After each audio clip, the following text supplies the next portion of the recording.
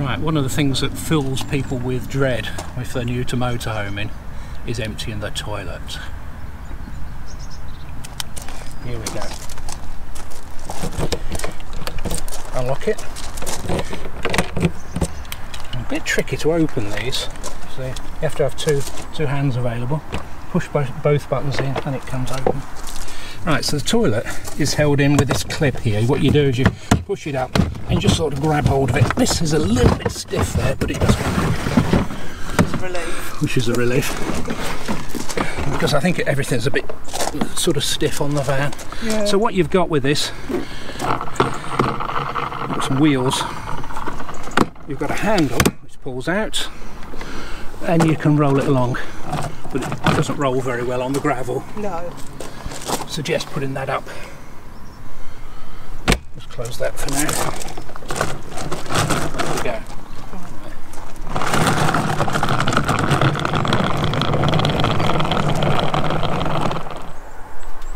Okay.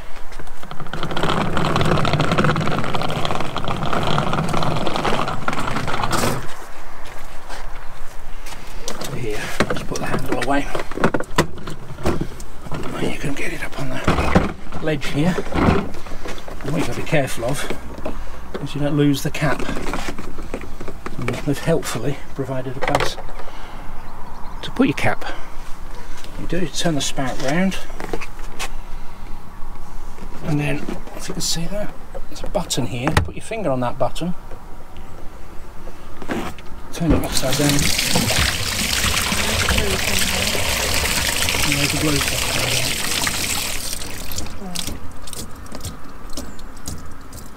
And what you can do is just take this lid off, which is also a little bit stiff. Just put that somewhere. Just put it on the floor. Turn that so it's open.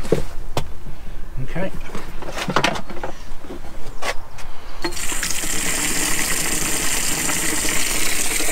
Rinse the water away. Fill this up.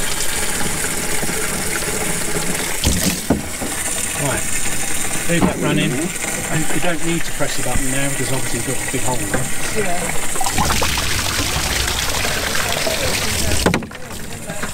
I have no idea.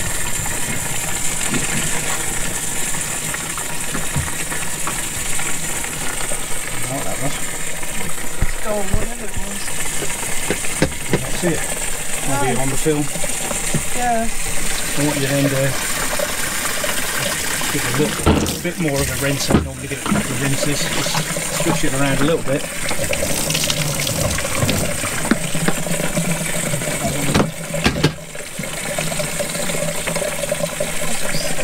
No, there's perhaps something in there that shouldn't have been in there. Then just top it up with a little bit of water. Can you just zoom in on that? I just normally top it up until I can put about half an inch or so in there. That's probably enough. Close it. Put your cap back on. Turn your thing round.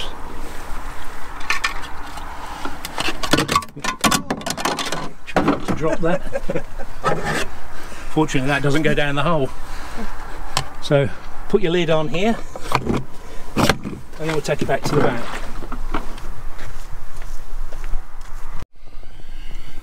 Right, something one of our subscribers just pointed out, just reading the messages, is that the carbon monoxide sensor has still got its orange tab on there, which means it's not been activated. And I also noticed when I looked at it is that the smoke alarm has not got the battery plugged in. So that's something you really should check before you get a new motorhome. Yeah, yeah, yeah. It is. Yeah. Right.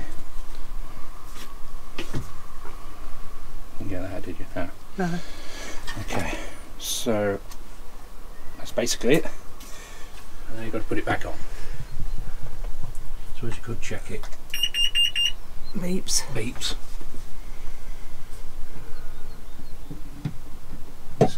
And that's just sort of, that one's not in yet. That's it, they're both in. Gonna wait for that click. Yep. This thing, that's it, that just pulls off. Right. It's not got the battery connected.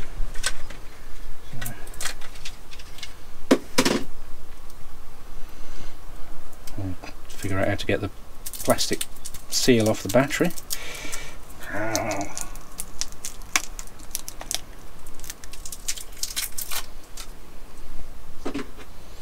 Stand by for a loud noise. No, nothing. I test it. He said. Oh, yeah, that's working.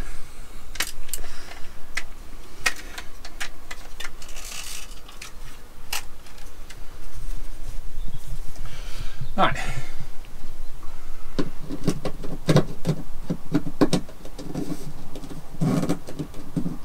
That's it. So thank you, Robert. One of our subscribers, he just pointed out about the smoke alarm and the carbon monoxide sensor. Might saved our lives, I don't know. Yeah, yeah. It's just something that I think with all the packing and everything we didn't bother to look at. No. But yeah, definitely something You can see. you should look at. You can see the smoke, the fire one flashing. Yeah. Morning. It's Sunday and we're off to Burrs Country Park. Now, something I've been wanting to do, and it reminded me of a comment I had on one of the videos yesterday, was for people who are new to motorhomes, what are motorhomes like to drive? Okay, so just a little bit about the seating position. Seat is really comfortable. Obviously you need to get it adjusted for your height. These motorhome seats tend to have swivels on them, and what it does is it raises the seat a bit higher. So if you're fairly tall like me, what you do end up doing is you end up looking sort of top of the windscreen. This is not too bad actually. You do get this bit in here, so you are looking sort of down on things. So you do feel like you're up in the air if you drive. When we've been in the car in our little up, and you've been in the car, you get in here and you feel like you're on stilts. So that takes a little bit of getting used to. The controls are pretty familiar. You're not going to struggle with the, you've got the cruise control stalk there. You've got the indicator and lights. Other side, you've got the windscreen wash and wipers. Nothing really sort of complicated there. What's different, I suppose, from a car is you've got the gear lever on a stalk, and it's quite close to the steering wheel, so you don't have to go too far to reach it, and that is really useful sometimes. And I think that's probably, for long distance driving, if you're doing a lot of gear changing, that helps. Now, next thing is obviously driving it. Clutch is probably a little heavier than what you're used to with a car. This is a new van, so you might find that a little bit heavier than you used to. Likewise, the gear lever, it's not sports car, and particularly on a new van again, you might find that quite stiff. But it's okay once you're on the move. So first thing, I'm in reverse. I haven't got a reversing camera on this van, so I do have to use the big mirrors quite a lot. But the thing about the mirrors is they are very clear and big, and you've got a blind spot indicator on it as well, so that helps. So handbrake is on the right hand side in this van. On most Peugeot, Boxers, Fiat Ducatos, you'll find the handbrake on the right hand side. That takes a bit of getting used to. So let the handbrake off, up with the clutch. Someone walking behind me, I can see them. And as you're going round, I'm looking all the time. I'm going quite slowly because you can't see directly behind you, but you can see at the side. So I'm just taking it quite slowly. And I'm on full lock there, so it's easy to get out. It's a longish van. I would say it's a medium wheelbase van. This is, so it's fairly long. It's just something falling on my head. Put that back up there. Sight speed is 5 miles an hour, so no need to rush. Steering on this is very light. If you're used to a car steering, you won't find this particularly difficult. it's nicely, what's the word, nicely weighted to my top gear bit, and the faster you go the lighter it gets. Right, so we're just leaving Southport and we're on our way to Burrs. So this is an automatic barrier, and it's got a little box at the side of the barrier where you can dump your key. I'm going to get reasonably close.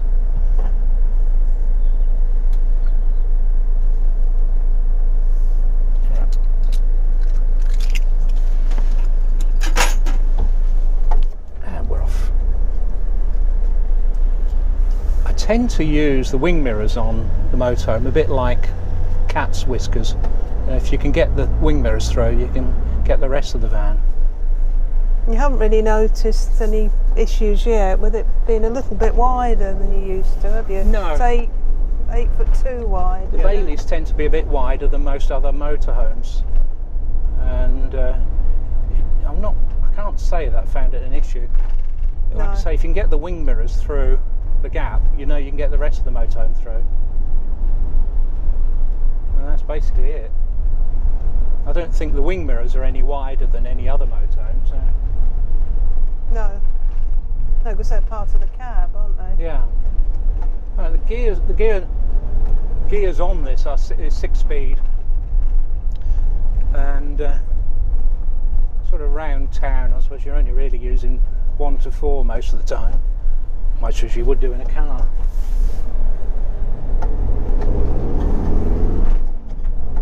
First gear is quite short. You don't use it very often. It's quite low geared. Which way are you going? I'm going M65. Right. You're going towards Preston? Yeah, I'm going towards Preston.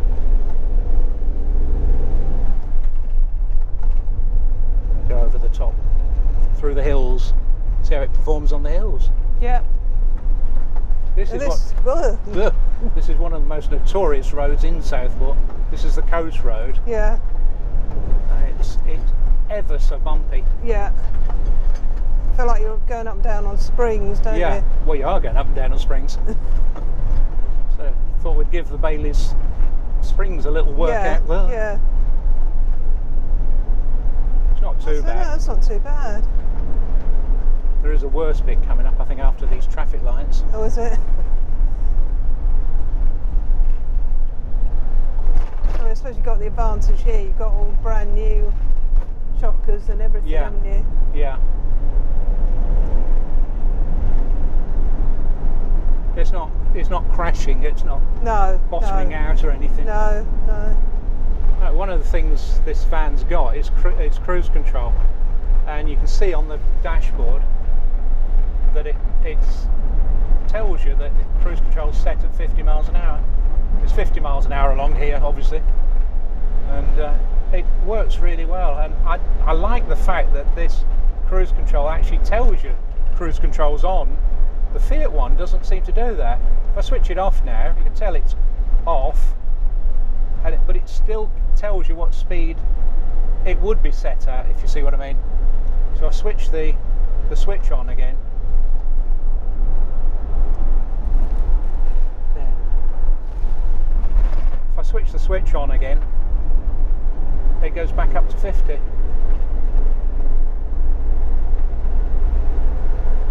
Which is excellent, I like that.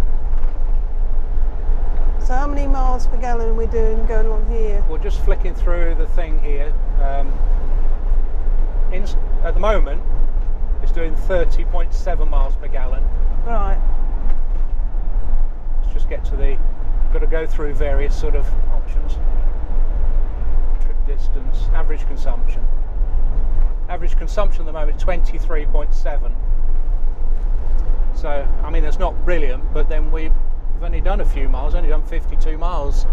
So, no, we've done 52 miles, wow. Okay, that's what it says. Yeah. So, I mean, it normally gets better the longer trips you do. I would expect this van to do at least 26, 27, probably closer in the 30s on a long journey. But we'll let you know anyway. Around here. People always worry about the width of motorhomes. I mean, most roads like this are not going to cause you a problem, modern roads. No.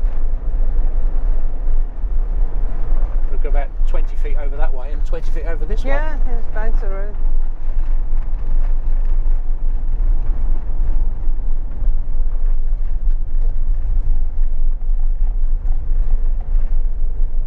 They've changed all these roads around here, haven't they? So just got to keep my wits about me here. We're looking for the M65, aren't we? So Yeah, I'm going to go up the M65 and across past Blackburn to Bury. Come in the top way, as I put it. Right, we're just going to nip into Sainsbury's for some sandwiches because we're both getting a bit hungry. So, chance to see what it's like taking a new motorhome into a Sainsbury's car park. luckily they're normally pretty big, aren't they? Yeah.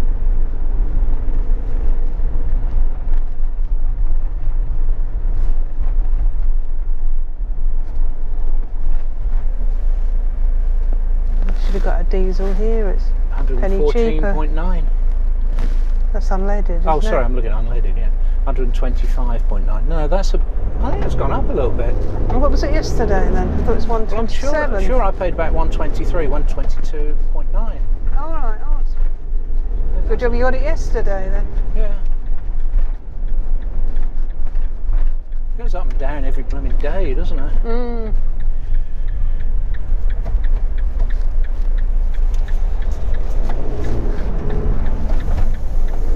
We are in with all the cars. You find cars buzz around you like little busy bees. So you've got to sort of watch out for them. I think because you're moving a little bit slower than they are. It's like we're all going in the fuel, aren't they? Going for fuel, aren't they? Yeah. So we normally go right up the other end, don't we? Yeah.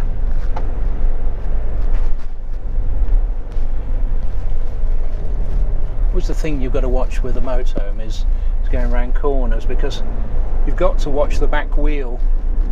It doesn't go over the curb, and you do swing round a lot more. And you've got to watch out for cars in the middle of the road as well. Cars reversing.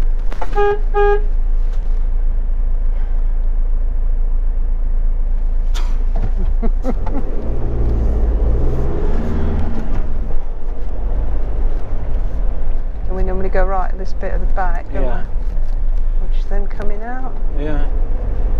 Chaos.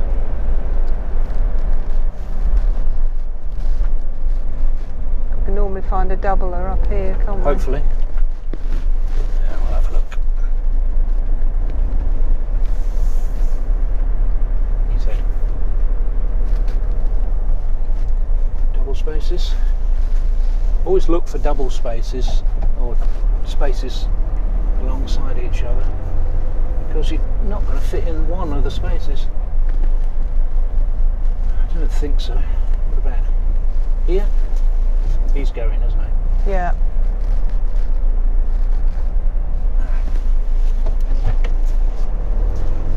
I've got to watch me back here.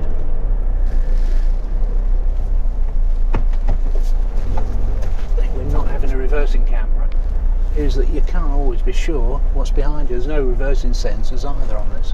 No. To be honest, it's one of the things I'd fit. Yeah. Either reversing sensors or a camera, preferably a camera. I mean, you can get wireless cameras now that seem to be fairly good.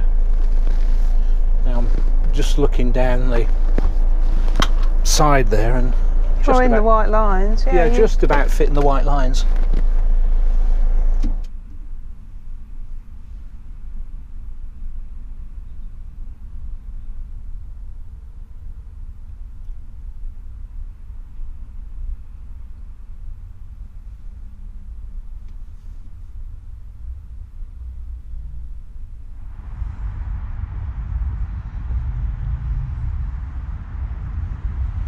Got a bit mucky.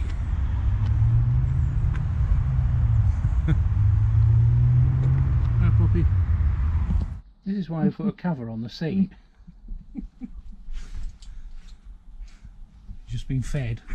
always wants to sort of rub her face. So, so here we are, living the high life. Yeah. Sandwiches from Sainsbury's in a Sainsbury's car park in Preston. Yeah. Bamber Bridge. Bamber Bridge. Sorry, Bamber Bridge. Wanted to see what it was like at motorway speeds. So we're doing indicated 70. It's fine. It's quite a steep hill coming up, so that will be a bit of a test. You get up into Blackburn. Yeah. It's atrocious weather out there. Very misty.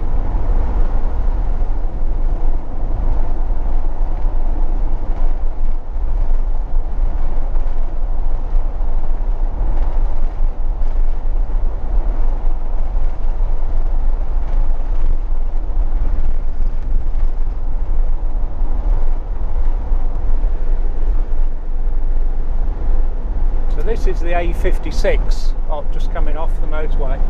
There's quite a long climb this is. And always a fair struggle up here in any vehicle really, but I'm not going to go mad up here, but I think it's capable of keeping 60 miles an hour going up here quite easily.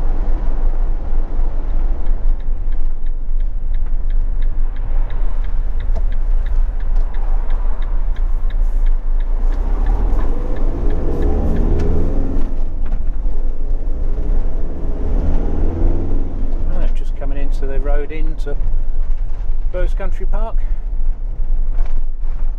Those of you who've watched our channel before will know that we've been here many times and done a few arrival videos, haven't we? Yeah, so there will be a link up here, which you can't see me saying up here. Can't see at the moment.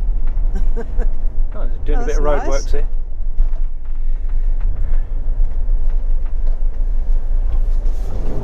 If you insist.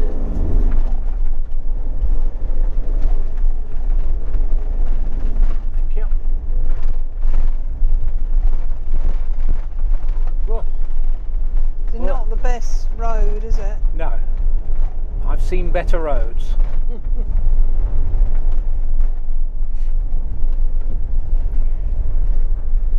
Looks like us on a Friday.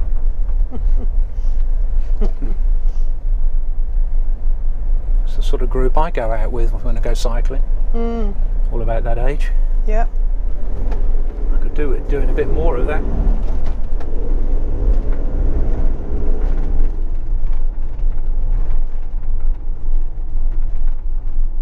Onto the cobbles in a minute, so you probably won't be able to hear a thing I'm saying. No, this will be a good test for it, won't it? Yeah. Always a good test for your teeth, this is.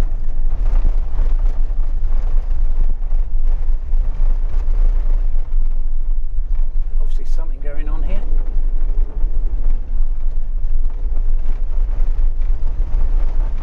Parking there.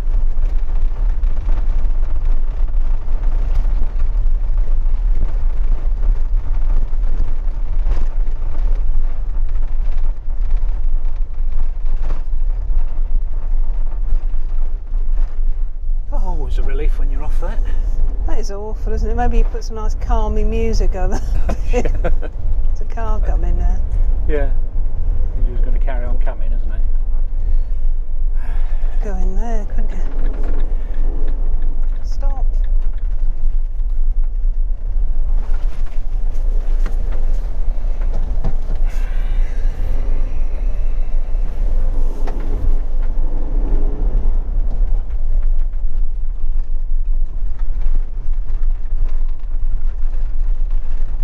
Seems to be something on, doesn't there? A lot of people, yeah. Yeah. All the cars, I'm thinking. A relief when you get in here, isn't it? On this bit of calm road. What are these cars all doing? Don't know.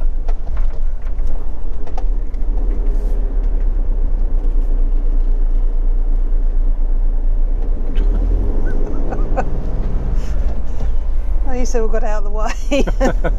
That's one thing about having a motorhome, isn't it? People do get out of your way. Right. Just going to let them know where we are. Book the right site.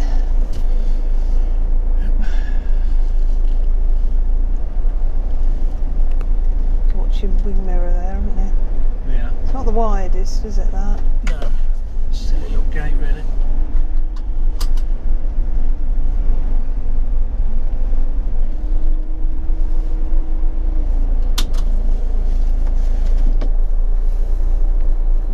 Can we go on 94 or 93 or something? Yeah, so how do we get round there? We don't go up this bit, go up the next bit. back.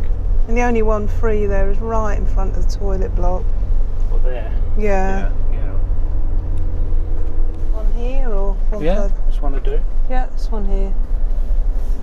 Alright. So parking. Parking the motorhome. So it's always a test when you're filming this and then trying to do it as well. So make sure you've got enough space behind you. We'll try and take a long run up. What you've got to watch when you turn is that you don't run over the grass as well on the other side. I think I missed it. And you're looking for the peg in your mirror. Yeah, because you can't look. Well, you can't look. Well, you can't look in your reversing thing because you haven't got it. Now I see the peg, and fortunately I've judged it just right. Of course you have. I'm going to go back. I know the pitches should be a certain length, but I have got a lamp post behind me. Have you? Do you want me to get out? Post, so just make sure.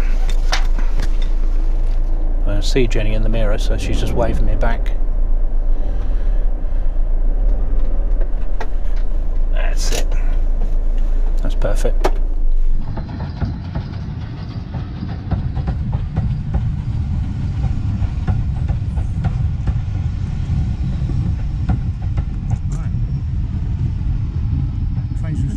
Yeah.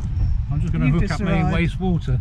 There you go. The idea of a service pitch is that you can hook up the wastewater electric, and there's probably an aerial booster as well. Yeah. And a fresh water tap so you can fill up with water. Excellent. What you do, put that on there. Yeah. Get all the kinks out of it.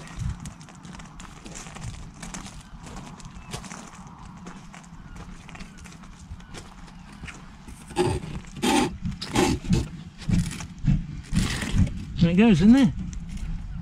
Right. Down a little bit, that's it. It's easy then. Yep. That's it. People keep saying how low that pipe is. Have they said that? A couple of people have said that. Yeah, we had a Bailey compact, and it was quite low. And I think they're right. I think it is a bit too low. The problem is that you can't get a Wastemaster under there. No, no. Because it is literally that off the ground. Yeah, yeah. I'd prefer it if it was a flexible pipe, and I think if it was my van, to be honest, I'd put a flexible pipe back on there. Yeah. Right. So the water's coming out. Yeah, so we're all right, aren't we? Yeah. Now, as long as it doesn't freeze, we should be alright to connect this hose up. So I'm hoping that this fits that. It does, really. Hey, brilliant little thing that, isn't it? Yeah. My little HEOS connector, because what that allows you to do, put a hose lock thing in there. Yeah.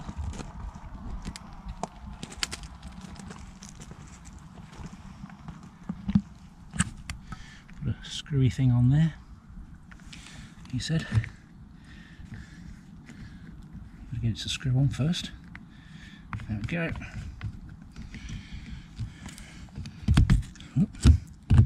Plug that in, switch it on, and then let it fill up.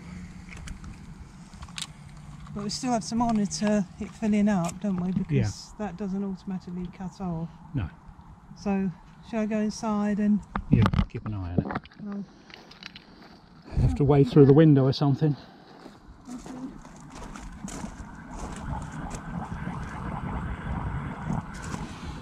Right, they did say to use this fan in the winter. It's a bit mucky now. It's the trouble with white, isn't it? But, If they're not dirty, you're not using them. Right, that's it. We're all hooked up on a service pitch. Don't have to do anything else apart from occasionally fill it up with water. So the other thing we're going to try is hooking up the aerial lead. See if this is wired in. Because not having a manual, we don't really know, do we? No. What's that there? That's a female one, so it's that one, I think.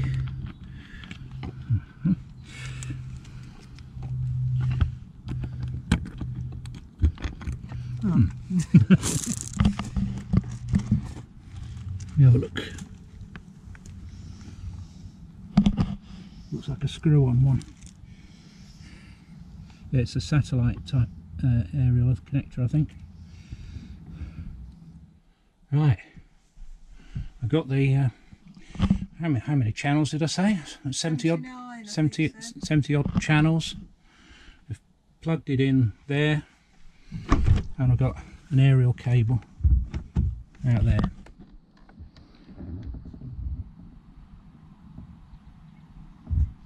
That goes into the booster box. Now it goes into the booster box here. Right, that's it for today. Thanks for everyone who's inquiring about my health. I have got a bit of a chesty cough still. Well, we picked up a cold, didn't we, around Christmas time, and we're struggling to get rid of the rest of it. Yeah, I need some more fresh air, I think that's what it is. Yeah, you do. Yeah. So anyway, we're all set up at Burrs. We've plugged in the booster cable, we've got the electric plugged in, we've got the water waste pipe plugged in, we've filled up with water. We're here for a couple of days. I could be here for longer, I suppose, if with all that set up.